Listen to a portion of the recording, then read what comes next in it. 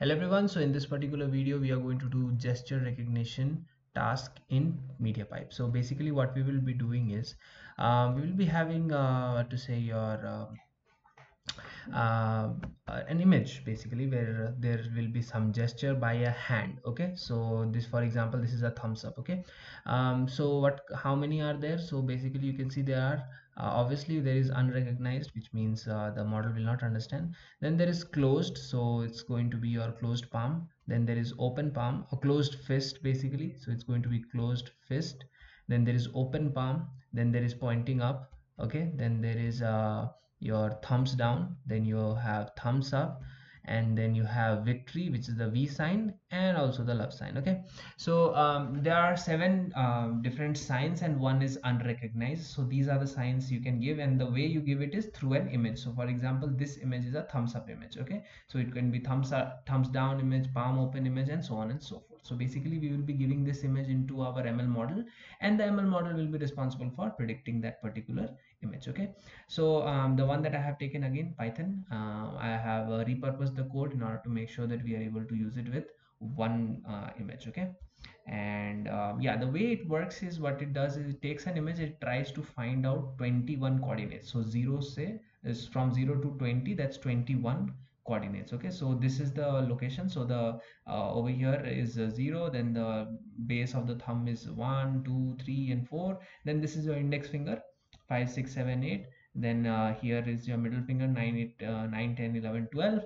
And then your ring finger, 13, 14, 15, 16. And the little finger is 17, 18, 19, 20. Okay, so basically at every bend you have bend you have a point. Okay, so it says that the model was trained on approximately 30,000 real world images, as well as several rendered synthetic hand images imposed over various boundaries. So basically some augmentation, but smartly they have done. And after that, again, the hand, basically what it does is it takes the image and finds these points. There's not much in this. Okay, so the model that we are going to use is just one model that was there. Wait, yeah. So hand gesture classifier, it's basically a model.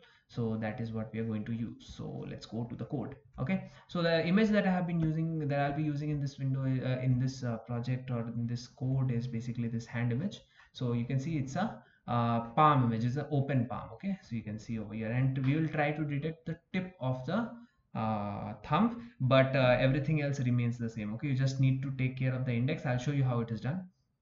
So we need to just find that. So basically first you do is you install Mediapipe, and then this particular library, that is the link is already there in the description for the code, so you can go and get that. Okay, and then again, you need a CV2 and Google patch for CV2 ensure. Then you basically have to import these three to say imports. So you import Mediapipe, then from the mediapipe.tasks, again we are using Python, so you import Python, and mediapipe.task.python, since we are doing a vision classification, vision problem, so we import vision.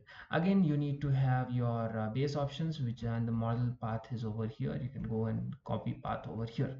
Options, you basically need to give the base options, and recognizer is what we will be using from our for our particular problem. Okay, then image, I have already shown you the palm image over here. So here you can go 3 dots, you can say copy path, and then paste it over here. Okay, so that will be there, and the recognizer over here is what we have already initialized over here. It's going to recognize for that image. Okay, so the results that we have gotten is saved in recognition underscore result. And if you do a dir on that, what can you get? You can get a couple of things. We are only interested in the gestures, hand landmarks, hand landmarks. So your hand word landmarks, I didn't use it, didn't find really helpful. And handedness is again left hand or right hand. Okay, so recognition results dot gesture, so we are trying to get the first one. Okay, if you do a indexing on this 0 0, you will get this. Okay, category. So here we are interested in the score, so how confident it is, and what is the category. So it's an open palm, right? We have seen the image, it's an open palm. Okay, so that you can get, and the way you get it is but just by just taking this entire thing, and then dot whatever you want. You want category name, so you can give dot category name, so you can get name. And if you want the score, which is over here, that is 62%, you can say dot score, and you can write it as score. So here what you can do is you can go say name and score, and okay, and hopefully it should print it for you. You can see open palm is the name and score is 62%, whatever. Okay, now let's say you are interested in let's say in the tip of the finger. Okay, so for example, you are interested in the tip of the thumb. Okay, now let's go back over here. How do we know what is the tip of the thumb? So this is the thumb and the tip is 4. Okay, so here it is 4, it's a thumb tip. So what you will say is, in here you will go and in the gesture in the hand landmarks. Okay, as you remember there were 4 of here. So gestures basically gives you your confidence score and the category, but hand landmarks is going to give you the exact coordinate of your whatever you want. So I want the tip of the finger. I know it is 4 over here, written over here 4. So I'm going to say recognition results dot hand landmarks of 0, because there is one hand, and of that I want the fourth one. So I will take it as chords. Okay, just coordinates. And chords dot x is going to be our x coordinate, and chords dot y is going to be our y coordinate. So if you print that, you can see our x coordinate, normalized x coordinate is 0.22 and 0.31. Now the question is how to get the real coordinate. Okay, before doing that, there's something called as handedness. You saw over here, the fourth one was handedness, just to say whether it's left hand or right hand, and according to this particular model you can see that it's the left hand. Okay, you can see category name left, so it's a left hand. Okay, now what I want to do is, we have already got the coordinates. Now I want to plot those coordinates, right? So what I'm going to do is I'm going to read the image. So our image is over here. Again, we are going to do cv2 dot read imread, and then I want to know the width and height. So width and height over here. Okay, or you can say height or width, I don't remember. Yeah, you can just see. Okay, so x is height, so I'm sure this is w and this is h. Okay, so you can keep like that, and this is h and this is w.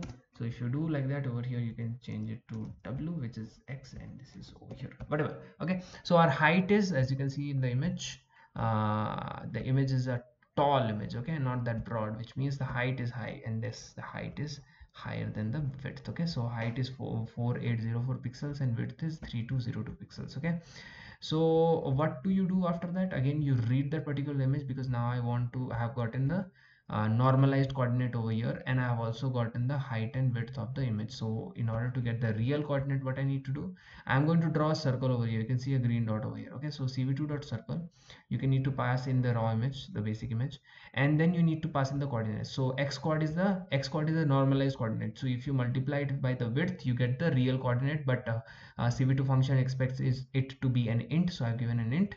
Same thing for the y coordinate over here. You have to multiply it with the height of the image and give a int, so that this entire thing is converted into int. 30 is basically the radius of the circle. So yeah, I know it's small because I have actually resized it, that's why it's looking small, but in the real image it was a lot bigger than this. Okay, so 30 pixels is the particular size of the image, the radius of the circle. 255 0 2, comma 255.0, so bgr, g is 255, which means it's going to be a green circle, as you can see, and -1, it means the circle is going to be filled. Okay, so this was supposed to give us our ig, which was the real image, but again this is a very big image, that's why I had to resize it to 350 cross 350, and then I'm going to show it over here. Okay, so if you run, you get this particular image, and you can see on the left, on the thumb, tip of the thumb, this green dot is there, which means we were able to find it. Okay, so let's say you want to, let's go back over here. Let's say you are interested in now, let's say you are interested in the let's say you are interested in the knuckle of the index finger, of the ring finger. Okay, so what is the number of the number is 13. Okay, so what I'm going to do over here is, instead of 4, I'm going to write 13. So I'm going to write 13, and I'm going to just basically do this. Okay, again I'm going to say x chord, y chord, and right-handedness is going to be there, no problem.